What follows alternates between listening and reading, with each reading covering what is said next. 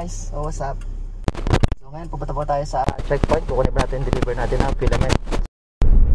So yun guys, nakalusot po tayo sa checkpoint ng barangay namin. Hindi ko pa na-film kasi hawak ko yung cellphone na, kaya naman wala kasi akong holder na nakalagay dito eh. Bibili tayo niya next time. A little later. So yun guys, nakuha na po natin siya. Dito tayo sa Paradel. Hanggang dyan lang po tayo nakapasok. So ito na po yung ating filament. Tara po mo, excited na ako. A little longer than a few minutes later.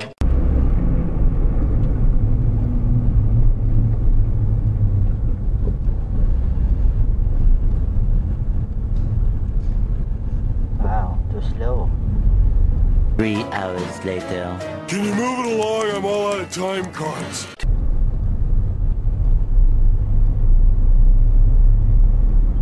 Yeah. Get in the right speed.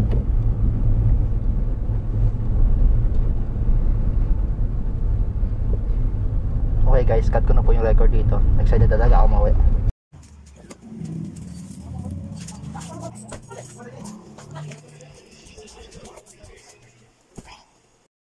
So ayan guys, unbox na natin. So shoutout po kay Christian Judy. Siya po yung supplier nito ang filament na binili ko.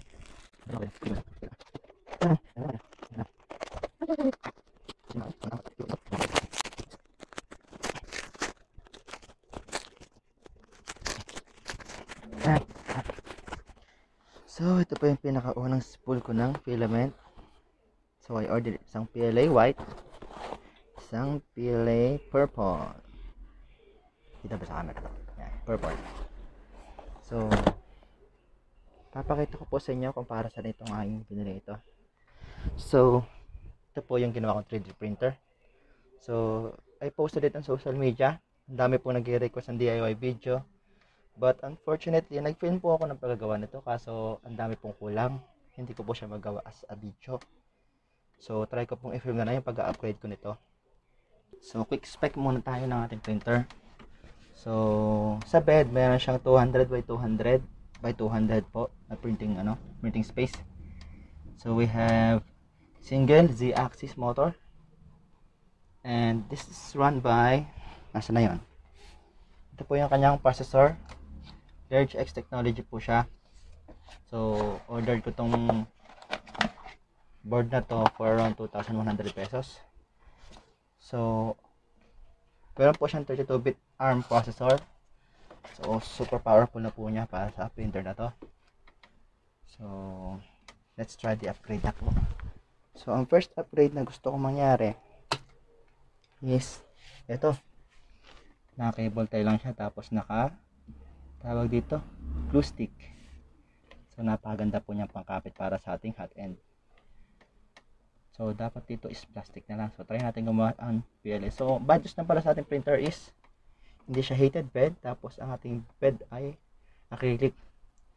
So na-try ko na siya, working naman siya kay PLA. So PLA lang po muna ang pwede natin i-print dito. But in the future, kasi may bala akong gumawa ng bagong printer.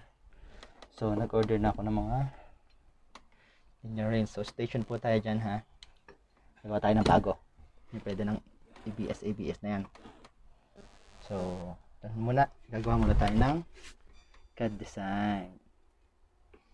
So I'm using the Tinkercad po. So pasensya na po sa camera. Then ano lang po gamit yung cellphone na malikot pa, walang OIS. So new design. So show ko na lang po sa inyo through screenshot na po. Okay. What we do here is go back.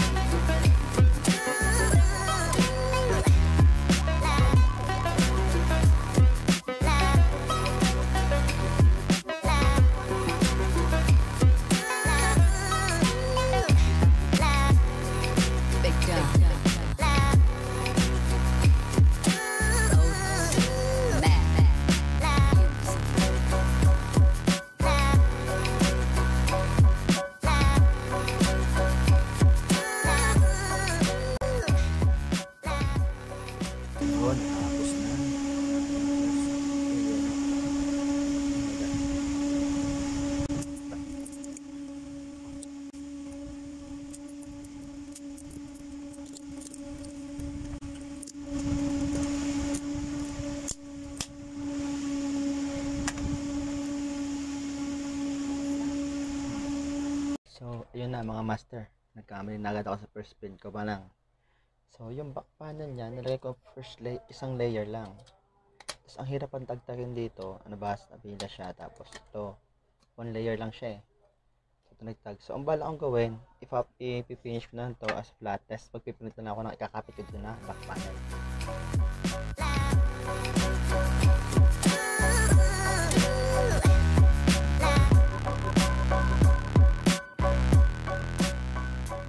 Yun.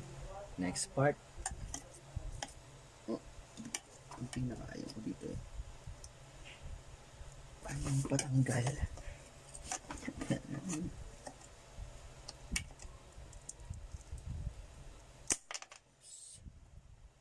Okay. Pwede nang pagtsagaan. Unang print.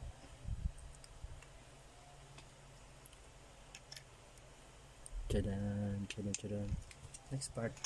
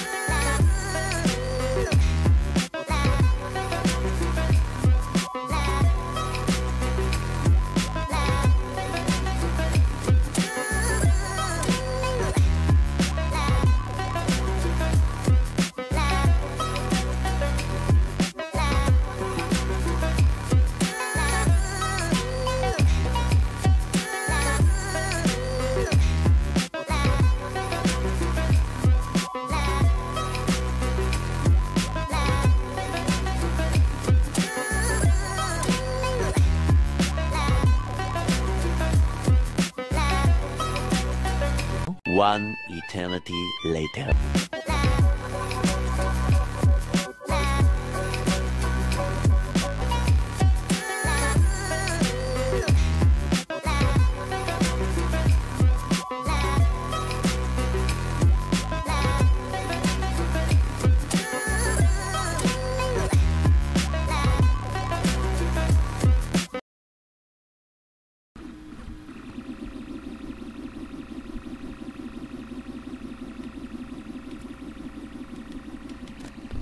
Hours and 15 minutes na po. Ang tagal naman niya matapos. Ito na, 99%. Kapit na po siyang matapos. Yes, tapos na.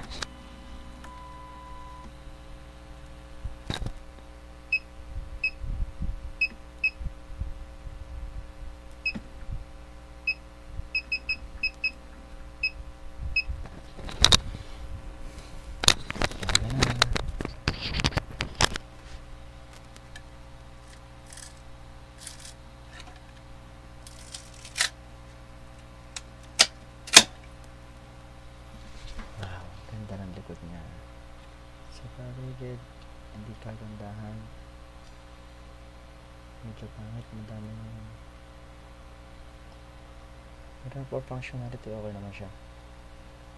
So, may mga butas-butas for airflow. And may indent dito para sa mga wiring. Test fit natin siya. Tara. Oh my god, hindi siya fit.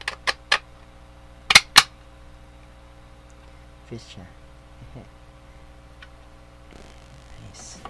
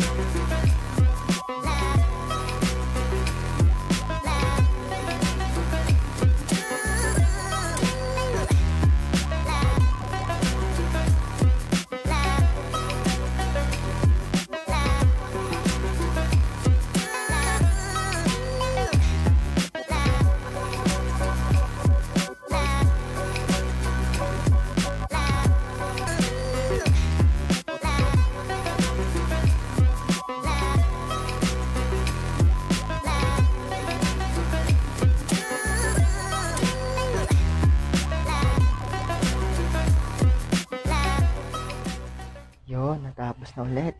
So guys, ito yung pinakapalpak na print. Dito kasi ilang beses po siya nag-alarm ng hot end error. So nadi-disconnect po yung ating hot end. Lumalamig po yung hot end natin habang nagpiprint. So madami po ditong layer gap. So ilang beses po siya nag-alarm ng layer ng hot end error. So meron siya mga layer gap. Hindi makita sa camera. Basta meron dito. Wala po na camera ko. Ito rin po, okay, nakita nyo naman. Yan, layer gap po siya. So mahina po ito. Pero sa pagkakabitan ko naman, hindi naman kailangan ng masyadong structural stability. So pagkatsagaan ko na to. Sayang kasi yung oras. Pati yung filament pag gagawa ulit ng panibago. So, this one. So this one, nagsuffer din po siya ng konting kababalaghan. This one. Pero stiff, okay pa naman siya.